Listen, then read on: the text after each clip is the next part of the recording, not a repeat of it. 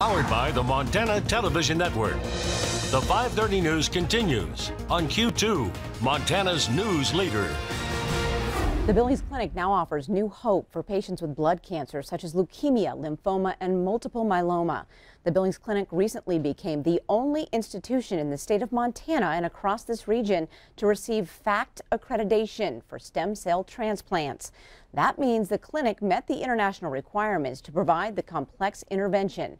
Stem cell transplants are an essential and potentially life-saving measure for patients with blood cancers, but nearly all patients had to travel out of state for weeks at a time to fight the disease. With the addition of Dr. Carlos Silva, a specialist in bone marrow and stem cell transplants, patients are now able to stay home during these difficult times. In this region, which is very extensive, there's a need to treat these diseases with or without bone marrow transplant.